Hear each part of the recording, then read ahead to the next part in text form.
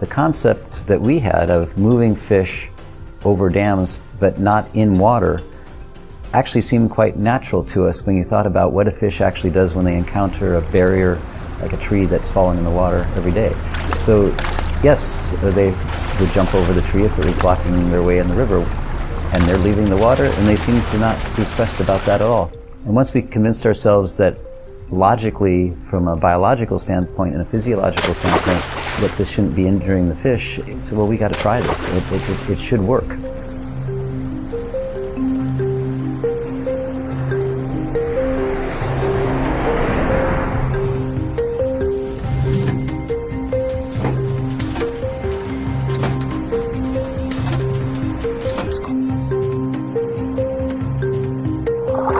We're out here today deploying our system, the Whooshh Portal, to see if we can move American shad from down here all the way up there above the dam.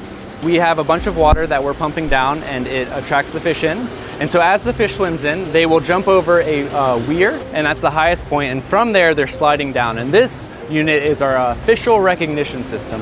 And what it has is a series of cameras that will take photos from different angles. And so from that information, it has about a half of a second to tell our control unit how to move the fish from them, whether it's in lane 1 or any of the other lanes, or back into the water.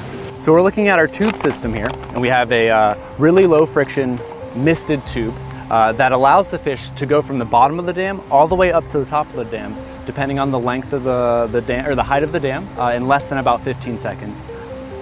Fish, when they're handled by humans, will have higher cortisol levels because that's not what they want. Our completely volitional system, completely automated system, doesn't handle the fish at all. And there's no trouble, there's no ailments that happen to the fish that they wouldn't otherwise receive in the wild for the most part.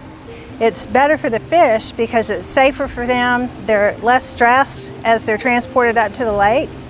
It's better for our customers because if we're able to do this successfully, it's a lower cost solution, and it's better for the environment. We're getting the fish back to where they were before the dams were created.